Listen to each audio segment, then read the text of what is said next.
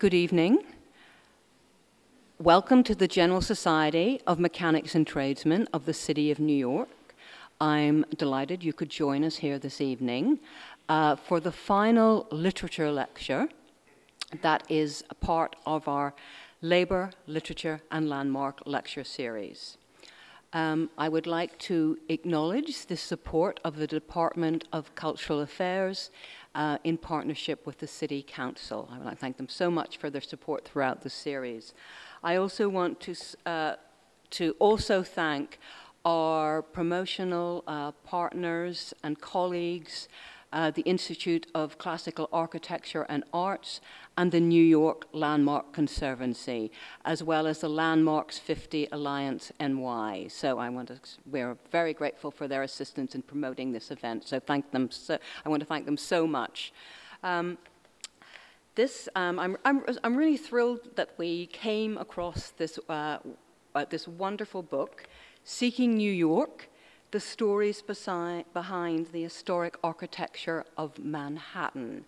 And I'm going to introduce the speaker in a moment, but I also want to remind you that, of course, you're in the General Society Library. The General Society was founded in 1785 and has a number of different programs, including a tuition-free school, of course, the library, and of course this lecture series. And if you're interested in library membership, you will find it on the registration table. So I hope you will come back, particularly those of you for whom this is your first visit. Sorry, I realized I should have been sticking straight into the mic before, so anyway, thank you. It is my pleasure, as I said, to introduce Tom Miller to you this evening. This book really describes how the ever-changing face of Manhattan is captured through its structure and its unique stories, and I think Tom is going to tell you a few of those.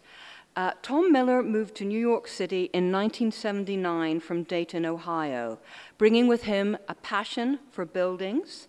He currently holds the rank of inspector with NYPD's auxiliary police force. In 2009, he started a blog, Daytonian in Manhattan, and I believe a number of you are readers of that blog here this evening, so that's really lovely. And the blog has now reviewed over 1,000 buildings, statues, and other points of interest. So to tell you about the stories behind historic architecture of Manhattan, I am so pleased to introduce to you Tom Miller.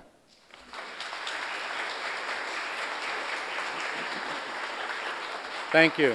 Good evening, and thank you for coming out on a rather unpleasant evening.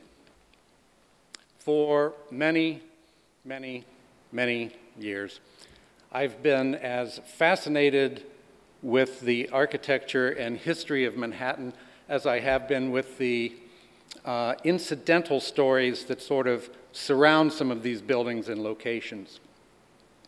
When we talk about history and architecture, we're very often talking about the great architects, we're talking about generals on horseback and politicians and titans of industry, but we very rarely talk about the incidental stories of the smaller guys that make these buildings and monuments and locations more on a human proportion.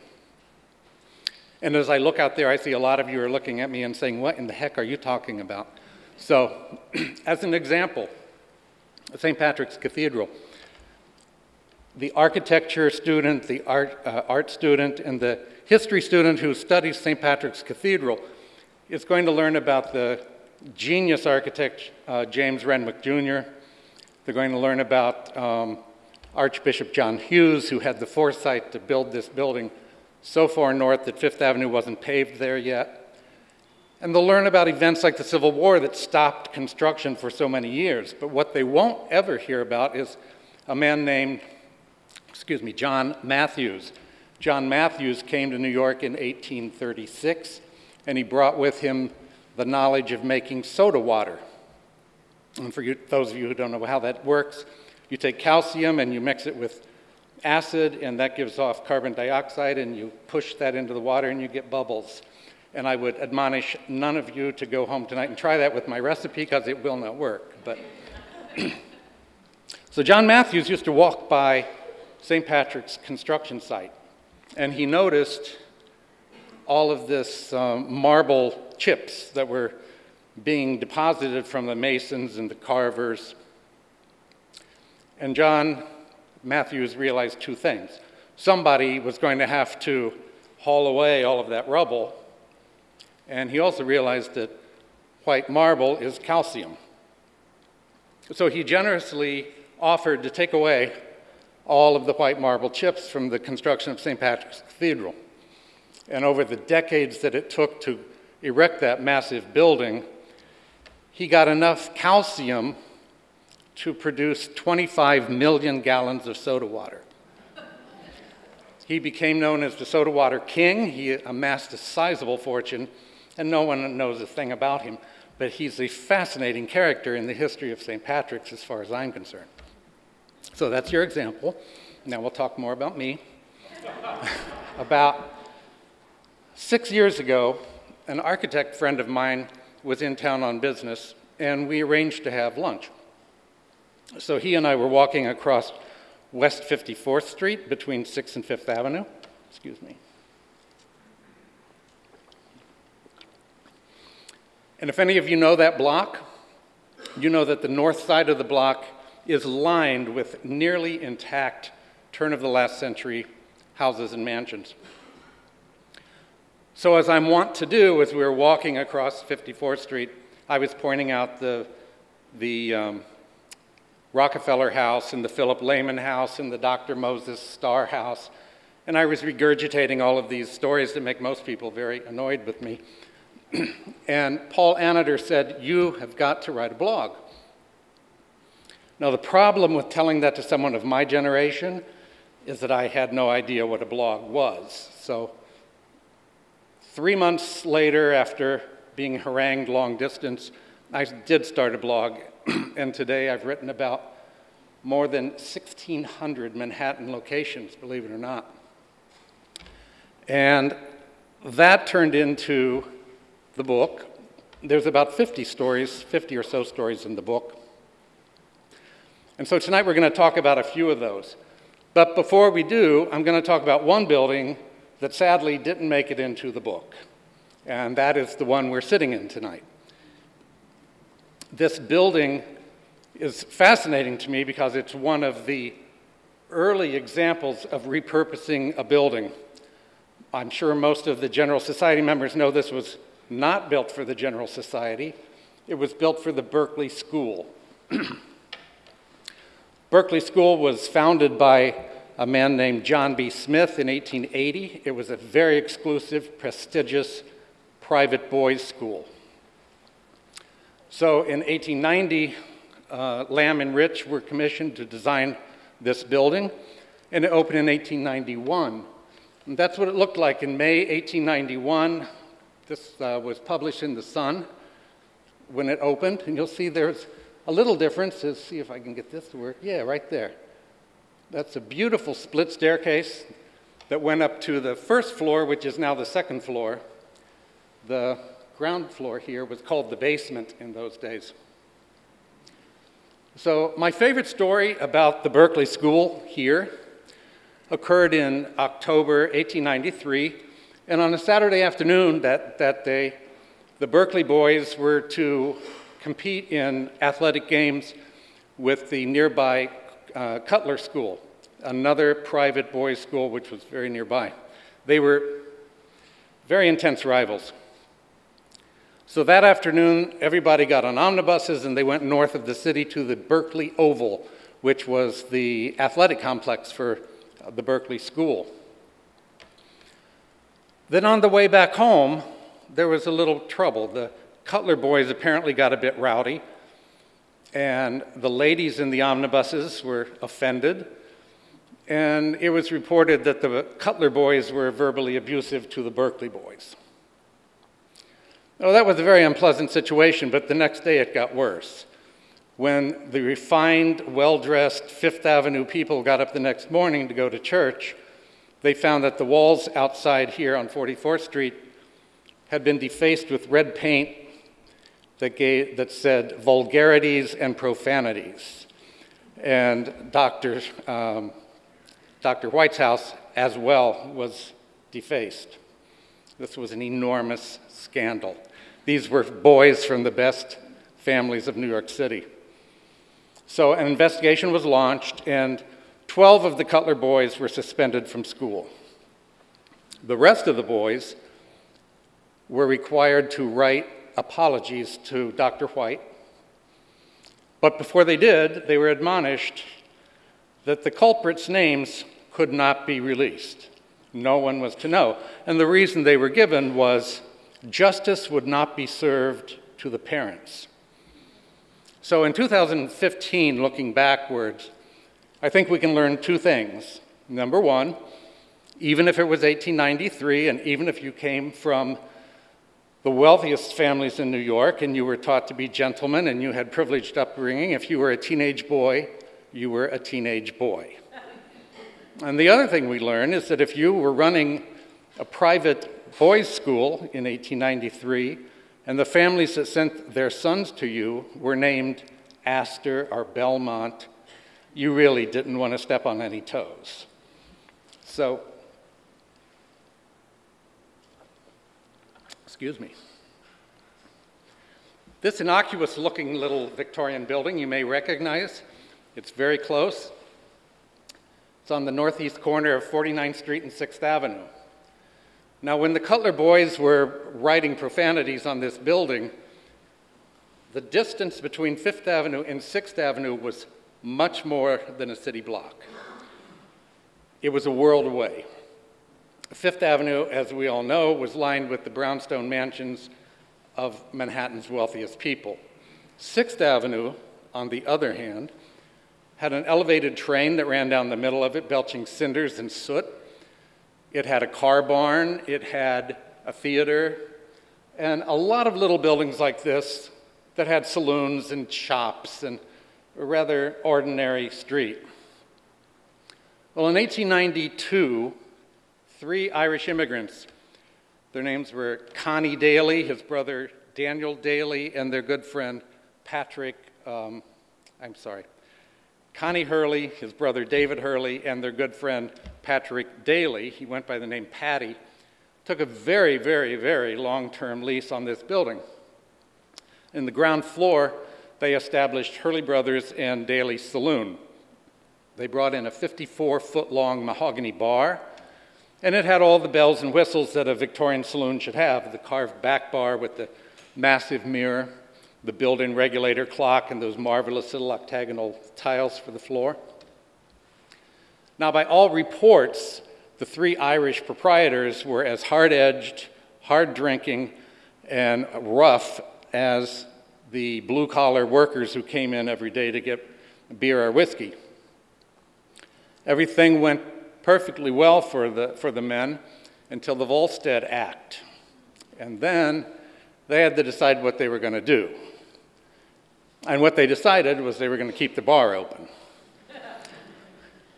So here in the front, they put a Greek florist shop. And right behind it on 49th Street was a fruit stand and a luggage store. And right behind that, behind an unmarked door, was the saloon. And they kept in business throughout Prohibition. Now, there's some people who would say, well, how could that be? Because Prohibition was not like 2 years long. It was a long time. The fact is that in New York City during Prohibition, there were something like 10,000 speakeasies. And one of the reasons that was possible was that the politicians, and certainly our good mayor at the time, frequented these speakeasies. So they were pretty well, many of them were protected. So as Prohibition was coming to an end, along came the Great Depression. And with the Great Depression, John D. Rockefeller Jr. embarked on a massive, ambitious project. He set out to buy up 22 acres of Midtown Manhattan property so he could build Rockefeller Center. Now, it was the Depression, so people who had property that he wanted were usually more than happy to liquidate that property. Now, on the opposite corner of this block, on 50th Street corner, was a very similar building to this, owned by the Baranowski family. In 1931, when Rockefeller's agents knocked on Max Baranowski's door, he told them in no uncertain terms there was no price. He would not sell his building for any price. Well, that was a problem for Rockefeller, but he didn't have that problem with this building. The owner of the building readily sold it to Rockefeller, but what he had to deal with was the long-term lease on the entire building that the Hurley brothers and Patty Daly had. So while this was all going on, unbeknownst to Rockefeller, Connie Daly reportedly stood at his bar one day and told his patrons, "I've seen son of a bitch in Rockefellers come, and son of a bitch in Rockefellers go, and no son of a bitch in Rockefeller is going to tear down my saloon." So when the Rockefeller men came to Connie Daly, Connie Hurley, I'm sorry, and said that they wanted to buy out the lease, he told them, absolutely, not a problem. I actually have a price in my head, $250 million in 1931, in the Great Depression. $250 million was about what John D. Rockefeller had budgeted for the entire Rockefeller Center project. So now he had a problem. So he went ahead with his plan. He bought up 22 acres, and he built the 70-story RCA building in between Max Borowski's building and the Hurley Saloon. And there they stand like little bookends. Now, a funny thing happened with Hurley's bar. The saloon that had been the watering hole for decades of blue-collar, hard-working immigrant laborers suddenly became the watering hole for NBC executives, Radio City performers, celebrity athletes. It became nationally known because Johnny Carson used to mention it all the time when he made fun of Ed McMahon's drinking. And David Letterman actually did several on-air programs from Hurley Saloon. Well, the last glass of beer was poured in September 1999. The 54-foot bar was moved to the east side. And somewhat sadly, the space where Irish immigrants used to drink whiskey is now a cupcake bakery. But the little building still stands there as a monument to independent businessmen who refused to be bullied by one of the great titans of American industry. This beautiful pink marble memorial fountain sits in Tompkins Square Park, and as far as I'm concerned, it's one of the most poignant pieces of public art in New York City. In the last quarter of the 19th century, as most of you know, the neighborhood around Tompkins Square, the Lower East Side, was filled with German immigrants. German was the dominant language on the street. The neighborhood was filled with German language newspapers and churches. There were beer halls and German social clubs. And the neighborhood actually earned the nickname Klein Deutschland, which of course means Little Germany. The residents of Little Germany were, for the most part, hardworking, family-oriented, respectable people who had very little money, and they mostly lived in tenements under very uncomfortable conditions, especially in the summer. So a tradition came to be where the social clubs and churches would stage annual outings.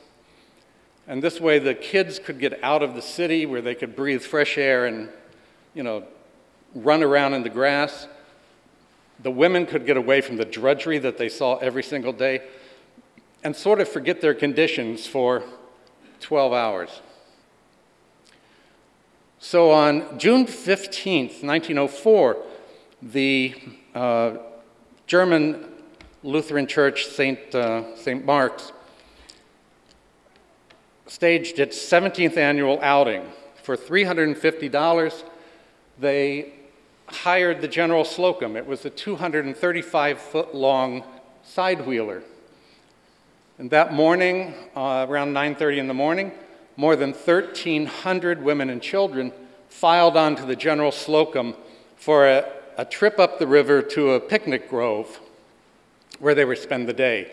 There was a band on board, there were 35 crew members, but what none of those people could understand or could have known is that Captain Van Schaik, who was the captain of the boat, in the 13 years that it had been afloat, had never done any emergency drills with his crew. He had never inspected any of the emergency equipment. And as the boat had been painted and repainted over the years, he had allowed the lifeboats to become firmly attached to the side of the hull. There were very few men on board that day because it was a Wednesday morning and all of the men were at work.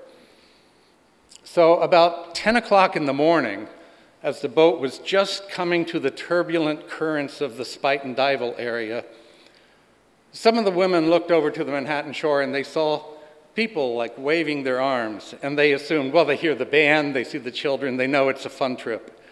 And so they waved back. But unfortunately, the people on shore were trying to warn them that there was smoke coming from the hull of the General Slocum. A fire had broken out below decks, and it finally reached a paint locker that was filled with combustible materials. There was an explosion, and within seconds, the fire hit the first deck. Panic understandably ensued, and some women grabbed the life jackets and threw them around their children, tied them around their children, and threw their children into the river. But the cork filling of the life jackets had disintegrated over the years. It had become powdered. So when it mixed with the water, it simply took the children to the bottom of the river. Some children were thrown in without life jackets, and they were either swept away by the turbulent currents or in some unfortunate circumstances were pulled up into the side wheel and battered to death. The crew grabbed the fire hoses, but as soon as they turned the water on, they exploded because they had dried out over the years. Some of the women, tried their best and jumped in, but they were wearing long 1904 garments that were quickly sodden and took them under. Well, very quickly, the deck gave way and hundreds of women and children were plummeted into the inferno below. 2 fireboats, 12 tugboats, and several other vehicles tried to get there, but it was too late. The General Slocum burnt to the waterline within 15 minutes.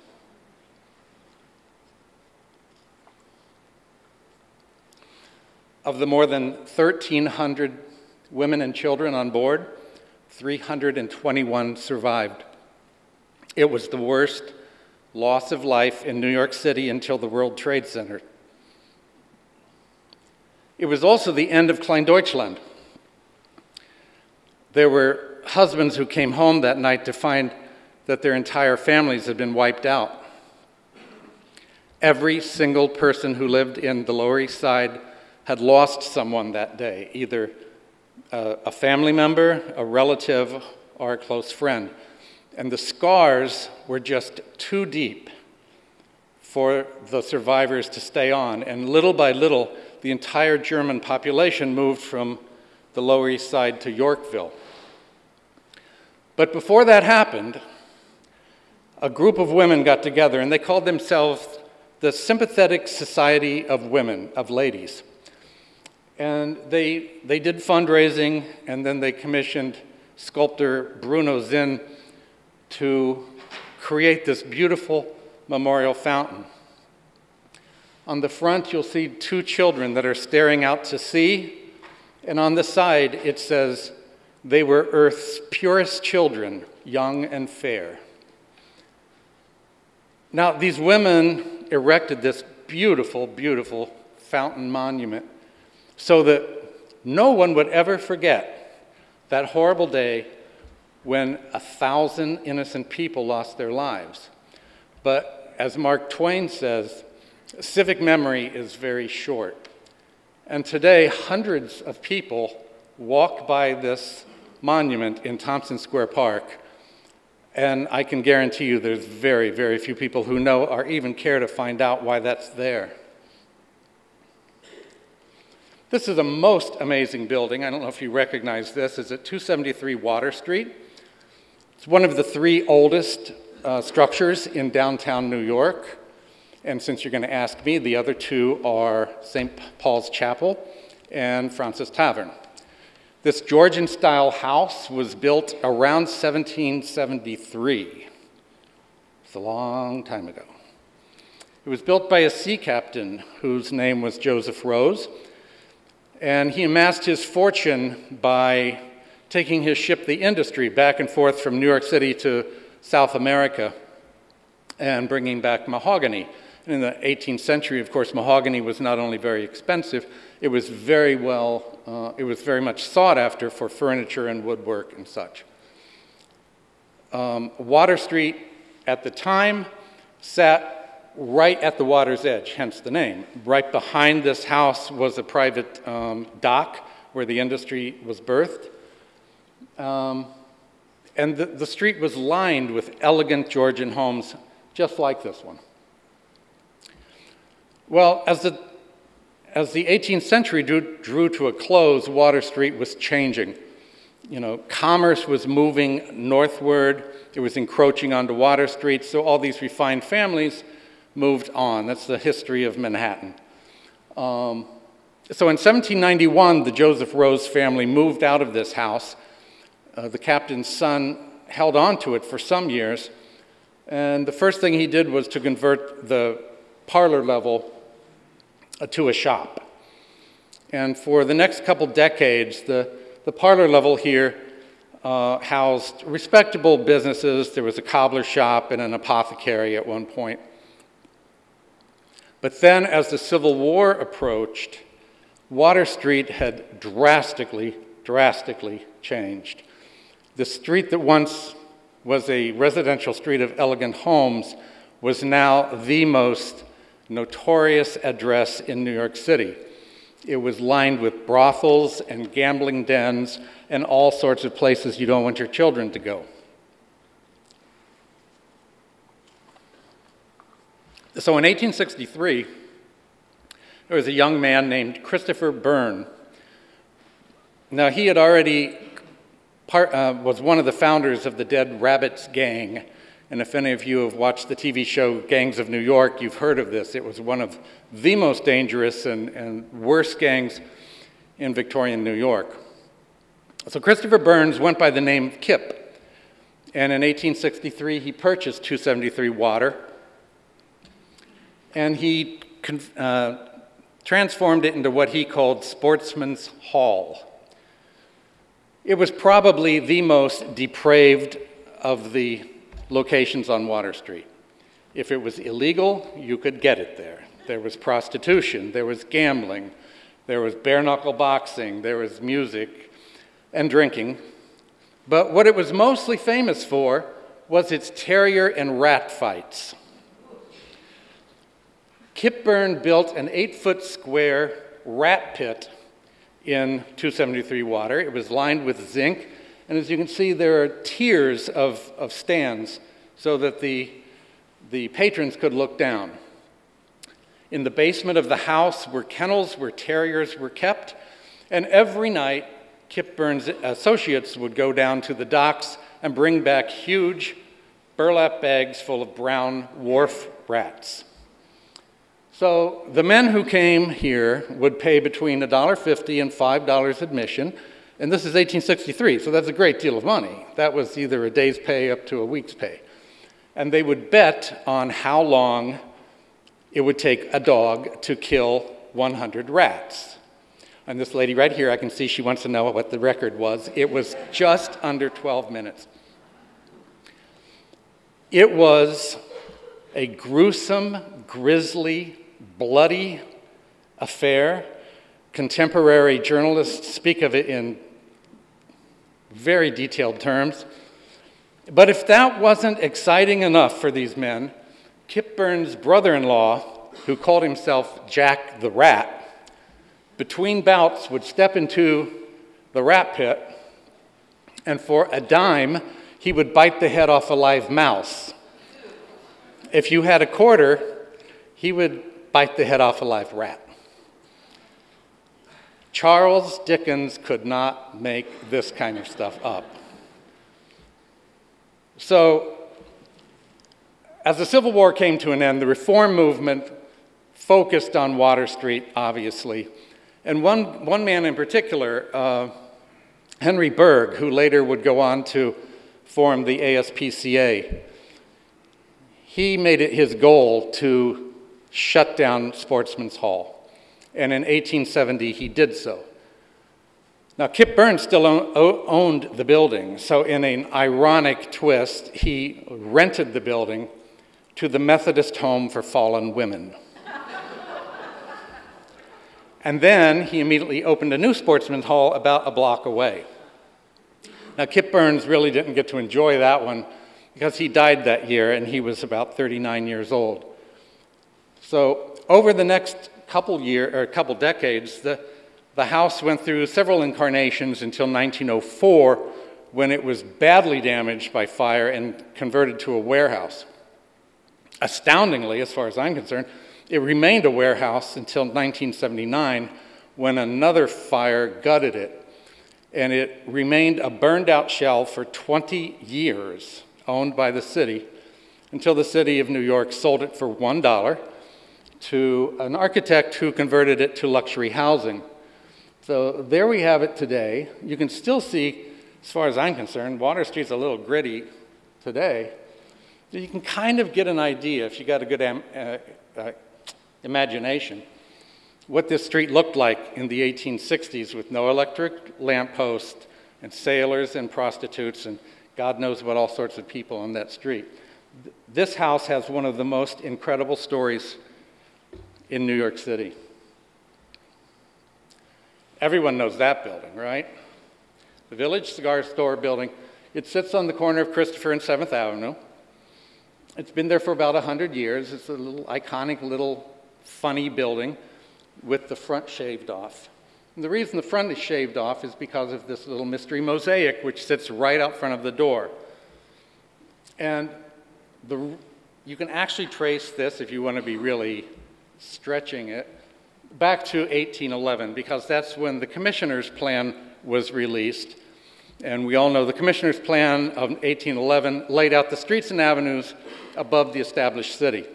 It was an amazing example of civic foresight that they did this. The land up there at that time was all summer estates of New York's wealthy and farms. But because they didn't fiddle around with anything that was already established, 7th Avenue started at 11th Street and went north.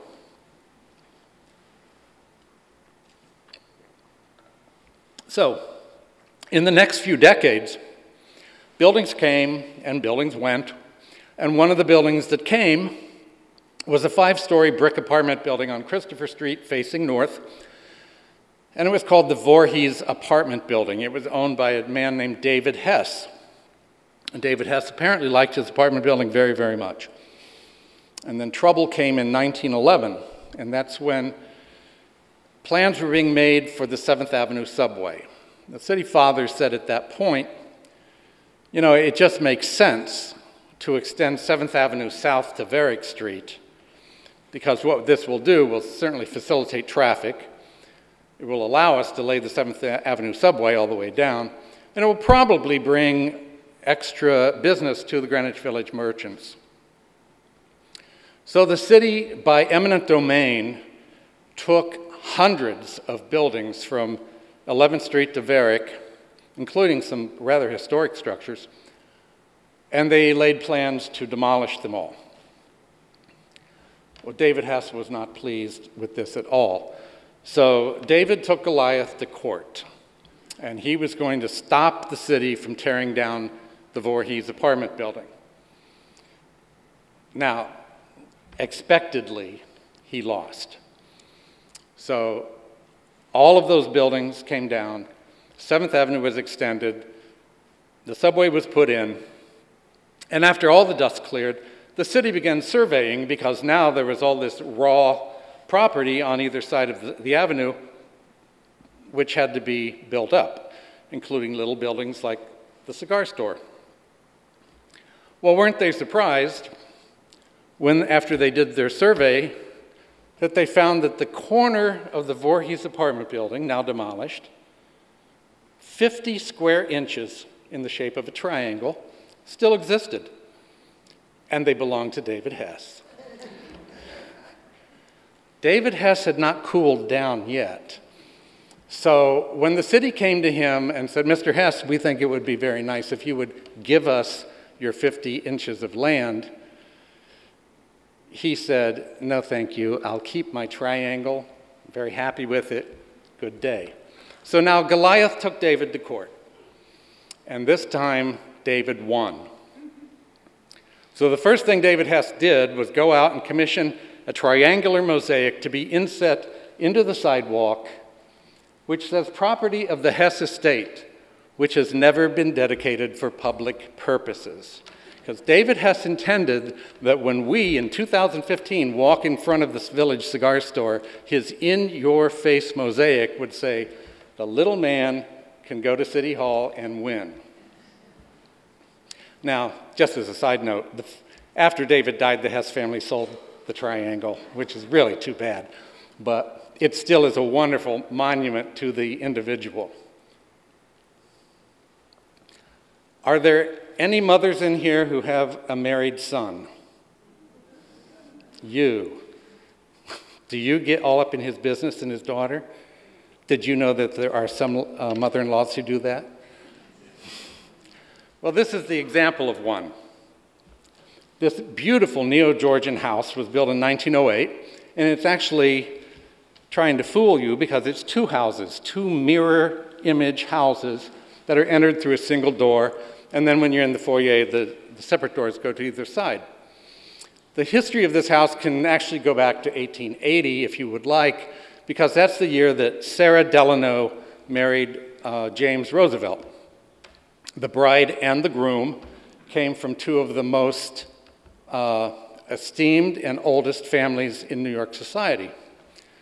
The couple had one son, Franklin Delano Roosevelt, and there he is in his cute little Highland outfit with his actually rather pretty mother.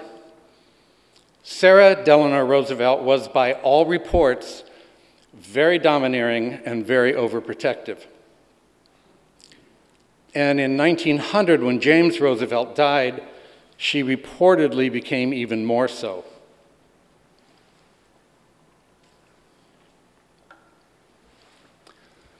So in 1902, Franklin was attending Harvard, and he met his distant cousin. They'd never met before, and her name was Eleanor. Her parents had both died. Her uncle, Theodore, was the President of the United States. Then a year later, they bumped into each other again at a reception at the White House in 1903. They started seeing each other, romance blossomed, and in 1904, Franklin Delano Roosevelt proposed to Eleanor. And guess who wasn't pleased? Sarah was not happy at all. She refused to announce the engagement. She said they had to wait 30 days because she thought within 30 days she could talk some sense into her son. Well, that didn't happen, so she put him on a steamship, and the two of them left New York, because she thought if she could get some distance between Franklin and Eleanor, that he would see the folly of his ways. And that didn't happen either.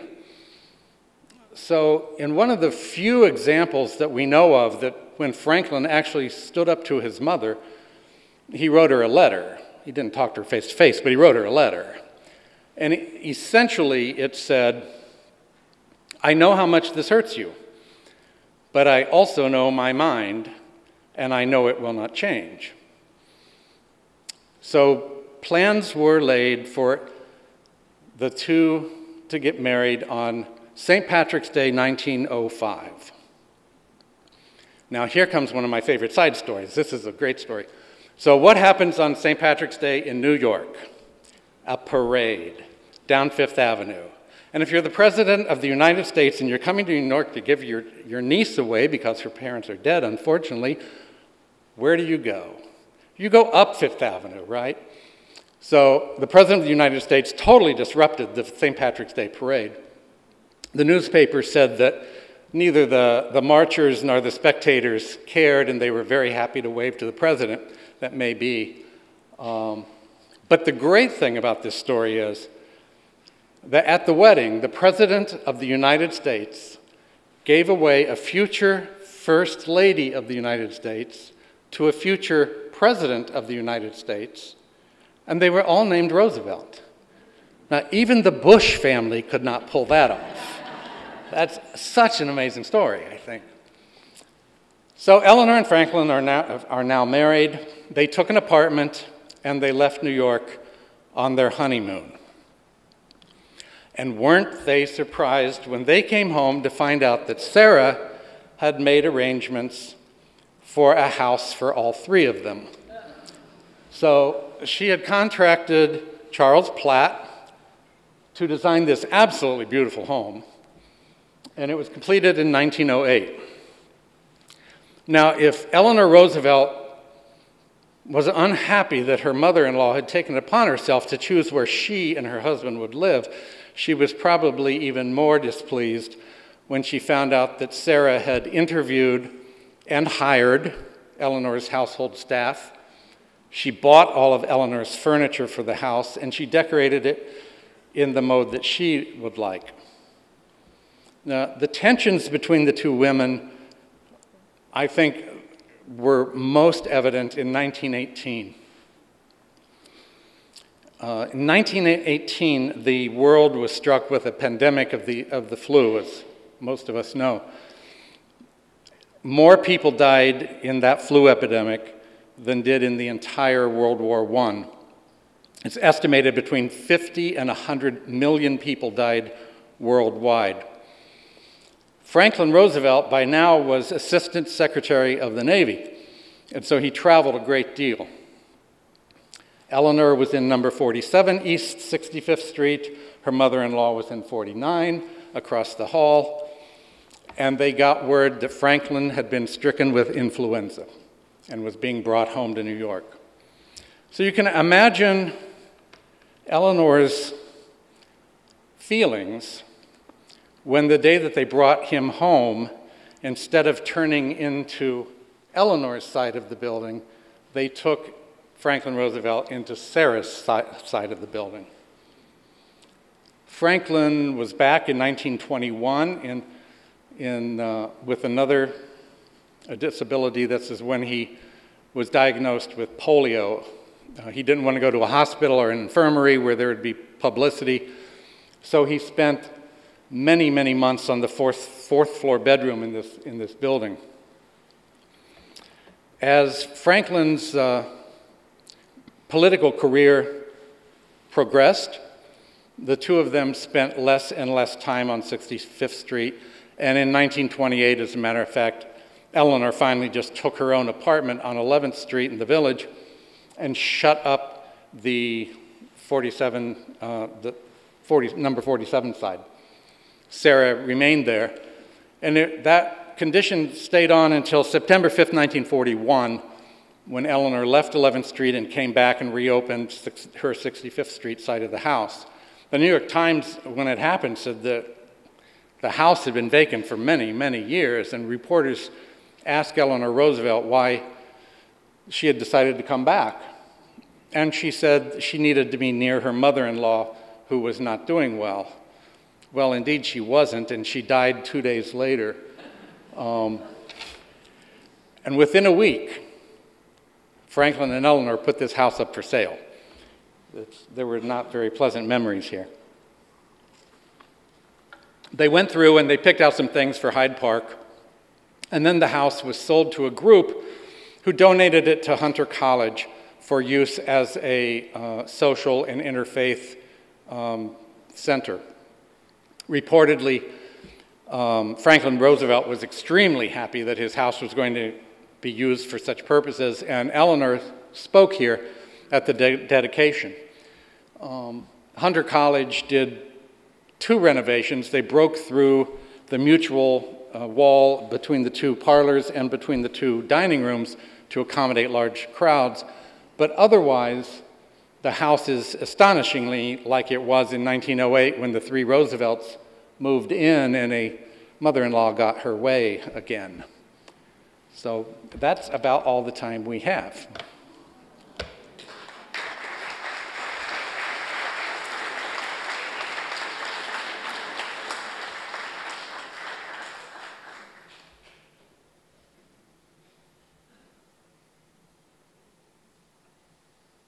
I'm hoping you will take some questions. Oh, absolutely. Just raise your hand and wait for the mic. Anyone?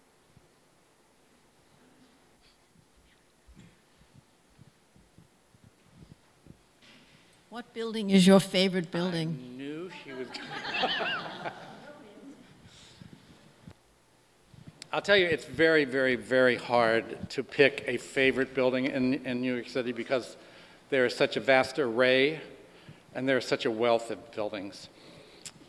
Possibly, if I really had to choose, and it would be hard, it might be the public library.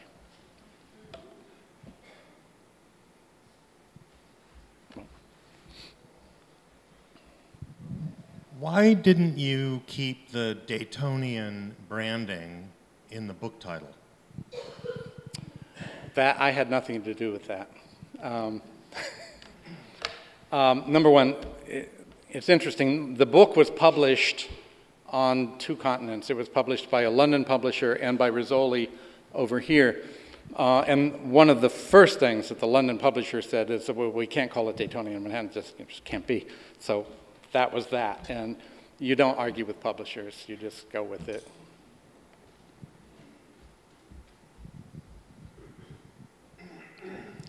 I understand that nobody can forecast the future, but do you think the Cathedral of St. John the Divine will ever be finished? Oh.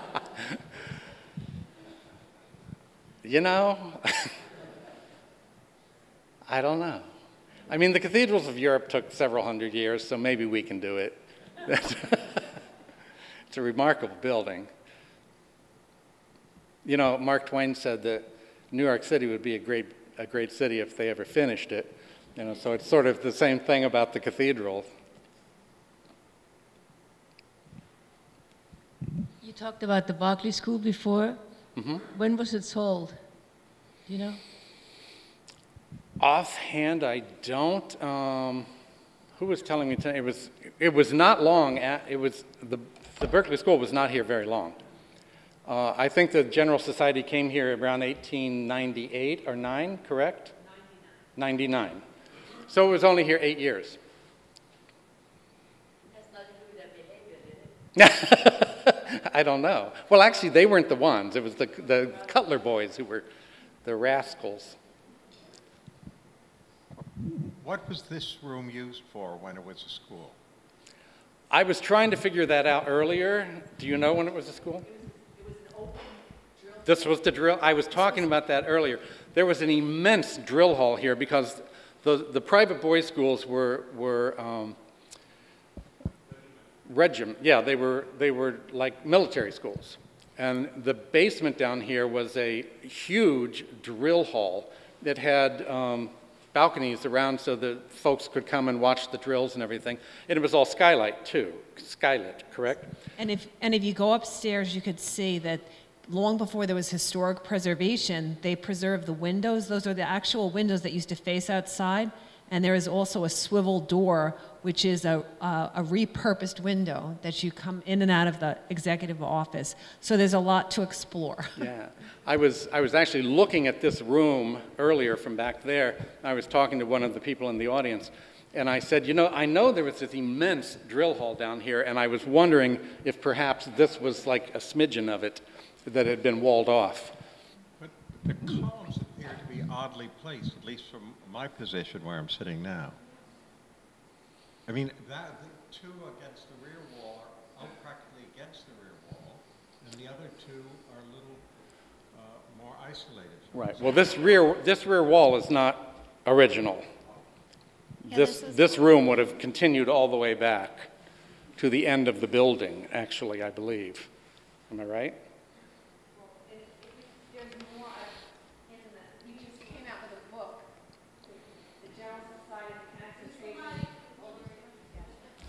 This is all detailed. I want to give a little cliffhanger here, if you don't mind, Mr. Miller. This is all detailed in a book that was recently published. We had a book party about a week ago. The General Society of Mechanics and Tradesmen of the City of New York, a history. So all of those answers lie therein. Aha.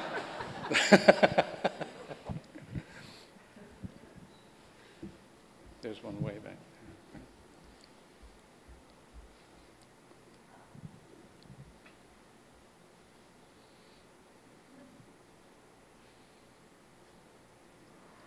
Wow, I thought there was. Oh. With the General Slocum tragedy, Yes. I know there was an investigation, and they found falsified documents that stuff was being inspected and tested. And did anyone go to jail for this tragedy? I don't believe anyone did. I would actually have to go back and double check that. But I know the captain, Captain Van Schaik, he did some very stupid things. For one thing, he tried to get, when he saw the conflict, by the way, he survived, the captain survived. He tried to get to shore, but he picked the shore that was upwind. So as he went into the wind, it fanned the flames and just made the fire worse. So he wasn't a very bright boy.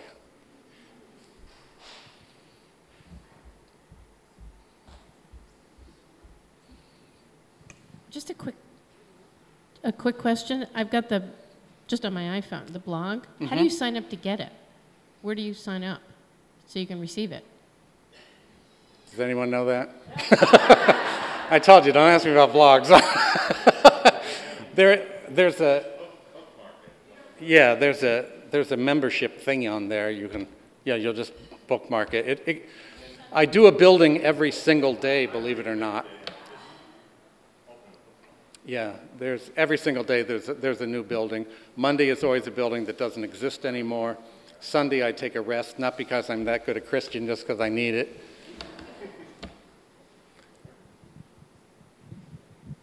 There is, or at least was, a building on Fifth Avenue, I guess maybe in the 20s, that used to be, I believe, a piano showroom, and there is an inscription that's sort of faded. It's not an inscription, it's paint that says Veribus Unitas, Right. which I know was sort of the motto of the Austro-Hungarian Empire. Right. I was wondering if... Right, that building is on, that building's on story? 34th, 5th, 36th or 37th Street on Fifth Avenue. Fifth Avenue, by the way, was the piano district, and it started out, then I'll get to your question. It started out down around Union Square, and the Sommer piano and all of those buildings. They moved uptown. The one you're talking about actually was a rather small one. The interior of that building is remarkably intact, with stained glass windows and a beautiful winding staircase. That inscription that you're talking about was apparently not original to the building. It was added later, and it's not there anymore. It's been chipped off. I don't know why, but no one seems to know why that inscription was put on that building. I've never found a reason for it.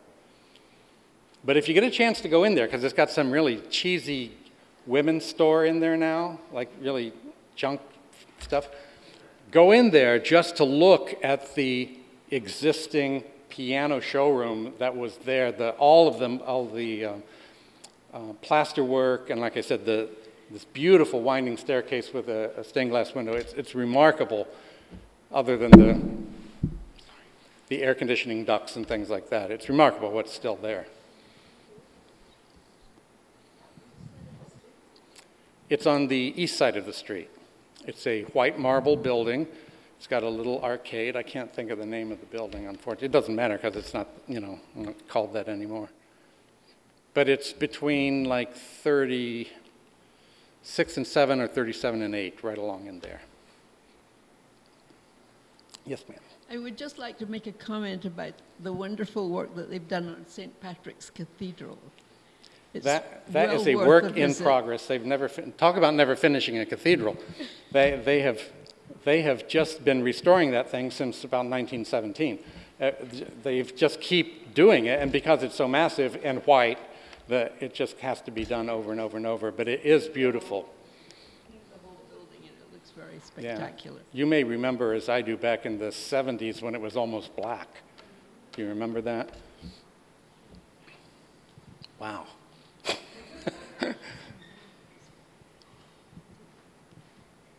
Tom, and you said you have a law enforcement background, did I? Yeah.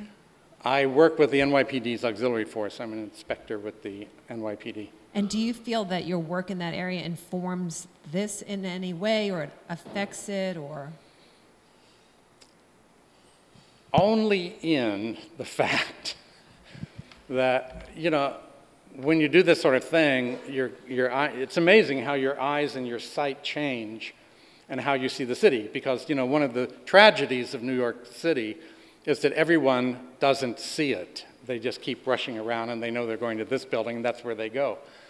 But after doing 1,600 buildings, I tend to see things much differently. And so just, what's today, Tuesday? Yeah, Sunday, I was marching in the Puerto Rican Day Parade. And as you go up Fifth Avenue, I'm always like looking at the buildings, and it's amazing how you'll see things. As a matter of fact, an interesting thing is this block used to be called the stable block. And this block was lined. That's why when the Berkeley School built here, it was really a risk because this whole block here was lined with stables. Some of them were private stables for the mansions, and some of them were just livery stables and such. But it was kind of a seedy block. And a couple years ago, I was mustering up out here for a parade. I don't know which one it was. But I looked across the street there next to the hotel. What's it called now? The Iroquois or the whatever. Yeah, well, it used to be they changed the name. Oh, that's still? Okay. And there's a stable. And I'm going like, holy cow, look at that. There's a stable that's still there. And there's actually one on the other side of the building, which is a little more dressed up. But the one on this side of the building, actually I was just looking at it tonight when I walked over here, it's still there. It's the last stable on this block. So that's the sort of thing, that's actually the only thing that the police department does for me in this respect.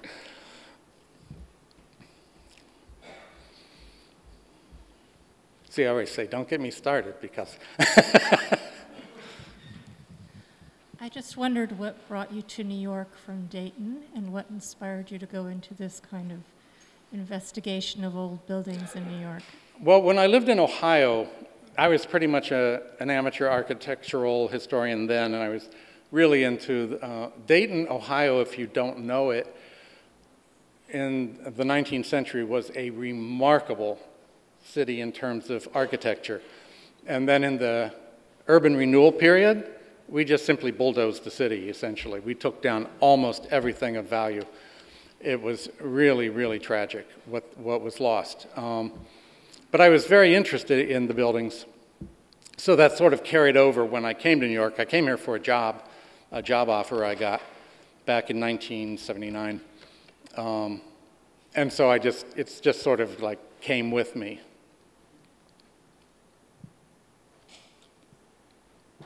When you decided to research a building, did you ever find the owners or occupants so uncooperative as to make you feel as though there was something maybe not right going on in there? I'm thinking of the Collier brothers or something worse even. Yeah, well, normally, I was just talking to someone today before we started. I normally try to stay out of everyone's business who are the current owners, and that's partly because of privacy. And actually, I was telling her about the house down on West 10th Street that I wrote about a year or so ago. Never mentioned the owner at all. All I said was that it was currently a private home which had been, sensitively restored. This guy got in touch with me and just took my head off because I didn't ask for permission to write about his house. Well, I don't need permission to write about history, and I wrote very little about, and I didn't mention the guy, so, whatever. But I mean, that's very rare that happens. But in terms of, I know what you're trying to say, no one's ever come at me because they're trying to hide anything. Normally, if it's something like that, it's already public information anyway.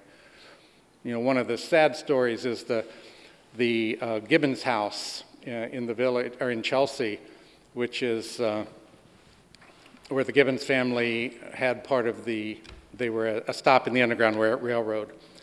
And that house has been so sorely abused lately simply because, construction stopped, but it's because the people who own it just are disregarding anything about landmarks, our history, and it's ruined. The house is ruined, but that house has great history.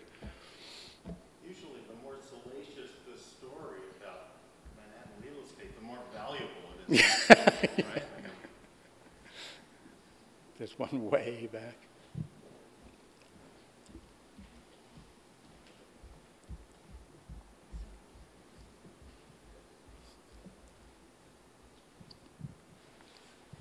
The old police headquarters building, like a Prince Street, somewhere's that around there. On the southwest corner, it looks like there's a plaque that has been chipped off. I don't know if it's vandalism or what. Do you know anything about that? No, I don't. It was probably the landmark's bronze plaque that's on every landmark building. That is definitely a landmark building, so that may be what it was. It looks like it's actually carved into the stone. It looks like oh, really? A plaque, some sort of a city seal or something. Mm-hmm. Like that. It could have been. I'm not sure without seeing it, yeah. That is a magnificent building. There's one way, way back there.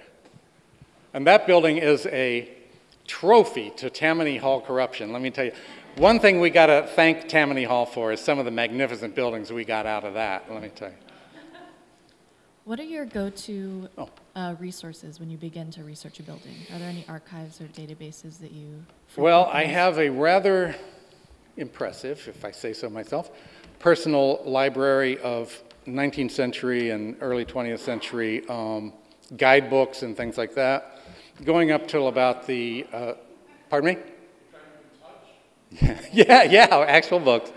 Like the Federal Writers Projects, and those are the more recent ones. And then, of course, online, you can just go to all of the periodicals and magazines and court cases and real estate records and things, and I've got it pretty much down to a science now. This will be the last question.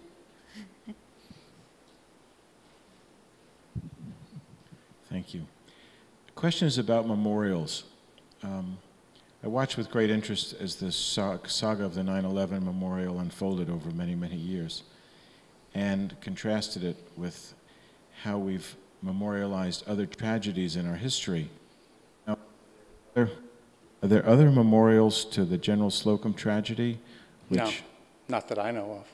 So that was probably, was that, the deaths were a greater percentage of the population? I'm trying to create a relative argument. Yeah, well, relatively speaking, absolutely. It was about 1,000 people, which is about what we lost here, I guess.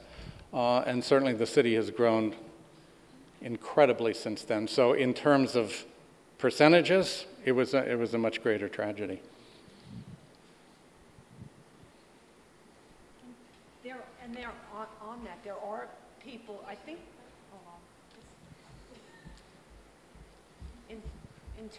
in terms of that tragedy, the Manhattan Borough historian, Michael Michione, I do feel I get an email once a year, and I believe they gather at that monument, and I'll of course verify that, but Michael does a very good job of keeping that alive with a massive email base. So Is that right? yes, Michael Michione.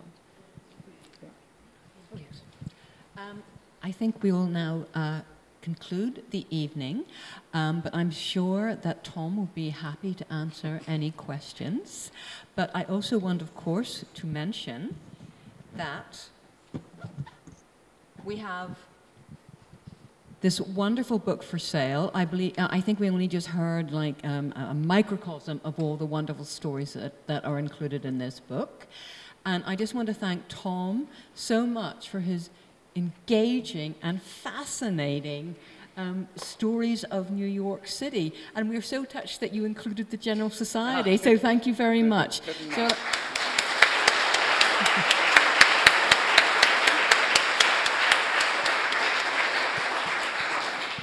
I'm going to invite you all to join us for some wine and cheese, and of course purchase a book, which I believe Tom will be happy to sign. But before doing so, we would just like to make a presentation to Tom. This is Victoria Dengel, our Executive Director.